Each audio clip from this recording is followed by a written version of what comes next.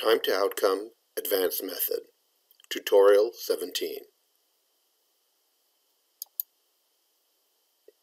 For additional insights into cohorts and their use for advanced accountable healthcare analytics, please read Riddles in Accountable Healthcare by Eran Bellin, available from Amazon in either Kindle or paperback form.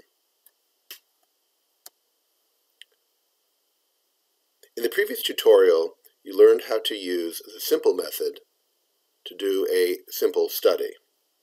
We are now going to introduce the advanced method, first by recapitulating the original study using the advanced method and showing the differences.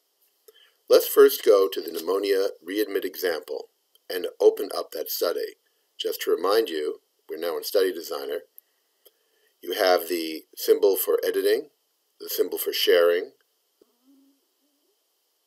the symbol for PDF, the symbol for deletion. We're going to go to the editing symbol. Left click on the edit. The study opens up. We see pneumonia readmit. We see our main page where we have the groups, we have the methods. We go to the next tab. We just have the groups. Nothing's changing here. We're going to have the same groups as before. And we go to our method tab. We have the TTO method tab and no other tabs here yet. We go to the target event and we have our graph, our all events. The number of target events achieved counts the first, second, third, fourth, fifth, all the hospitalizations to calculate an incident density. We're now going to add another study. The study method type is going to again be time to outcome. And the method is going to be advanced TTO admit.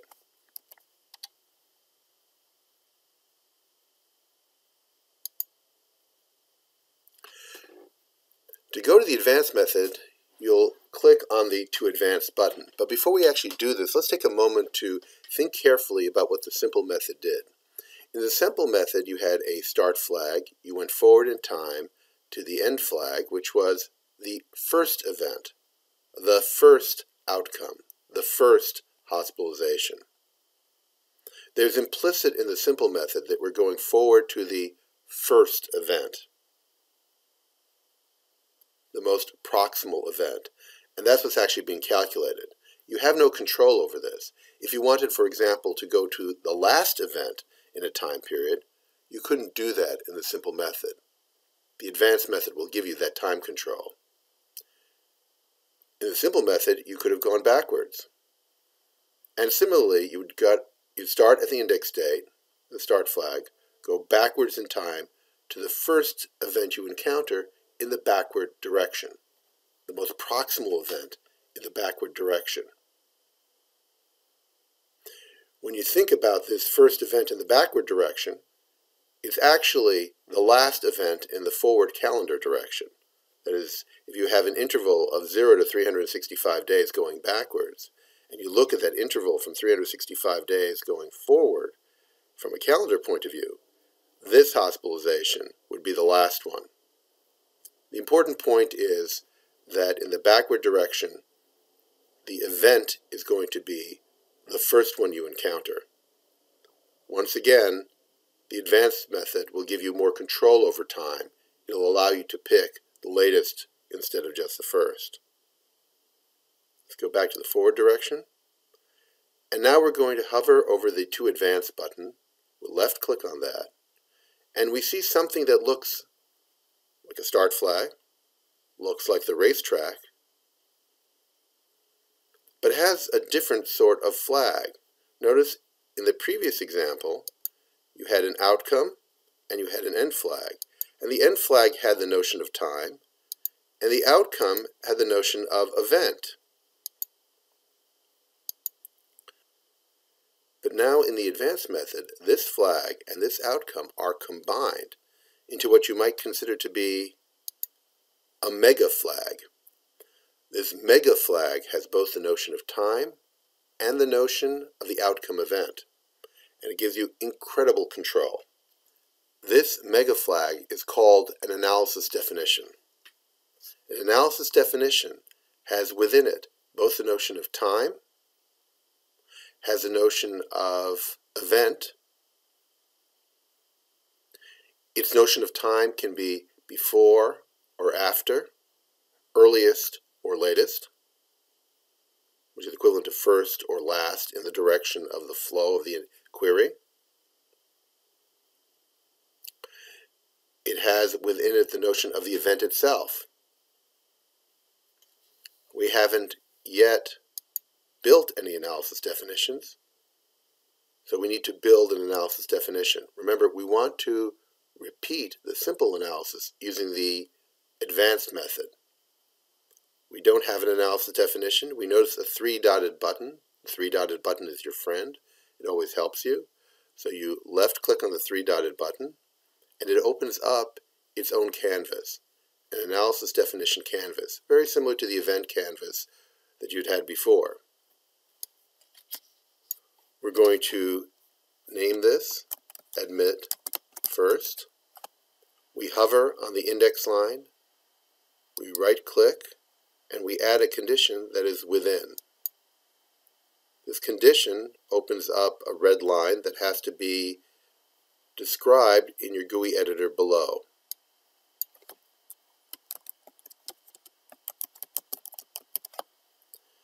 Since we want the first one, or the most proximal one in the forward direction, earliest, new event definition as before, we're going to create a new event definition. It's going to be called admit.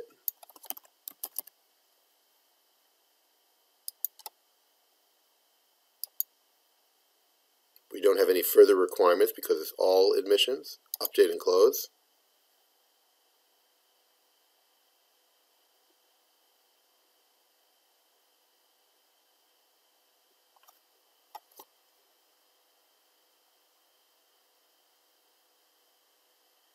And we notice that the event has been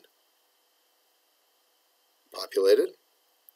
We want the event to be within 0 to 365 days. Remember, in the simple method, we had required that the event happen within 0 to 365 days.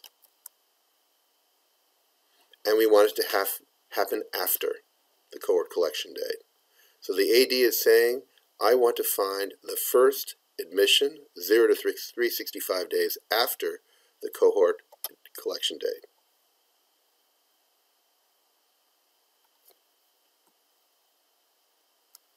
Update and close. My AD line is now populated.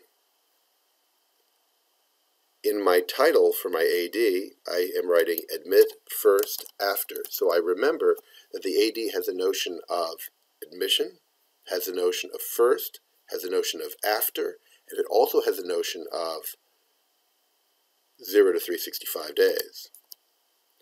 So you can see the AD captures a lot of information. The advantage is once I build it, I can reuse this AD very quickly. First. Now I have another task. That task is to change the index line. So instead of saying all, it says first, and it also points to the first line here. In a TTO, a time to outcome, it's a time to outcome to the first event. So you have to change this notion of all to first. Let's edit this index line. Instead of all, it becomes earliest. Instead of any, we point to the first line. And this will now change from all to earliest and point to the first line. Update and close.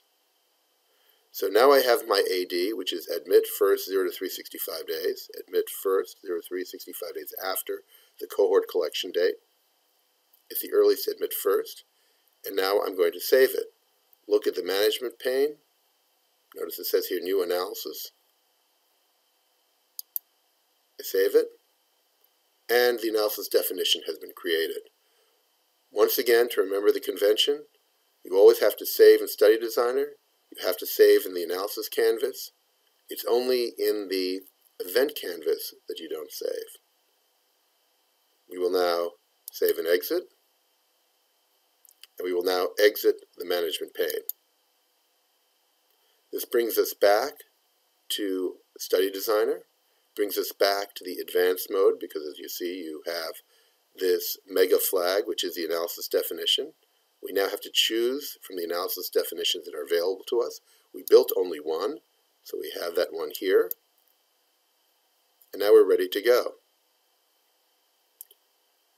Method name, advanced TTO admit. Method description, we're going to look at estimations points, 30, 60, 90, 180, 365. And we're going to name this hospitalization rate. Now we're ready to run.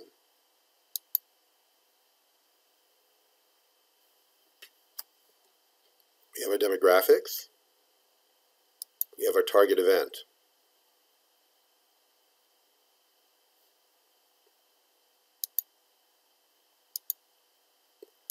Notice this is the advanced method. P-value 0.567. Look at the graph. I have it on target event. My original simple method, I'm also opening to target event, 0.567, and I'm flipping between the two images, and you can see that the graph is exactly the same. Look at the table here. The table is exactly the same. So my advanced method obtained the exact same result in terms of time to outcome, time to first outcome, which is the graph, and the table below. In both the simple mode and the advanced mode, we have a patient list. We have a demographic. And the demographic, the target event, and the patient list are all identical.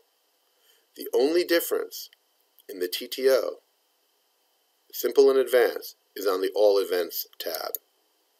Take a look at that for a moment. You notice in the simple method, there's 793 admissions for males when you count the first, second, third, fourth, fifth, all of them. That's what it's calculating. And it's calculating 242,697 days at risk. In the advanced method, you have only 328 admissions. Notice the difference. We'll flip back and forth. 793, 328. Look at person days. Person days is 242,697. Keep your eye focused on that number. I'm going to flip to the advanced. It's the same. Person days don't change, but the numbers who achieve the target do. Why is that? Well, in TTO admit simple method, all the hospitalizations downstream are counted. You don't have the fine control of being able to tell it, include these, don't include that. In the advanced method, because your analysis definition has restricted the system to see only the first one, that's the only thing you can see in the All Events tab. So the important point here is that if you are looking to see what the incident density is for all the events, you have to use a TTO admit in the simple mode. You have to use the simple mode. The All Events tab is misleading in the advanced mode. So to recapitulate, the advanced modes give you complete control of the things you are counting, and whether it's before or after, but it comes at a cost. So far we've only shown you how to recapitulate the simple mode, but we haven't motivated why you want to be able to use the advanced mode. In the next tutorial, we'll actually show you a situation where you cannot do the study in the simple mode, but you need the advanced mode in order to do the study.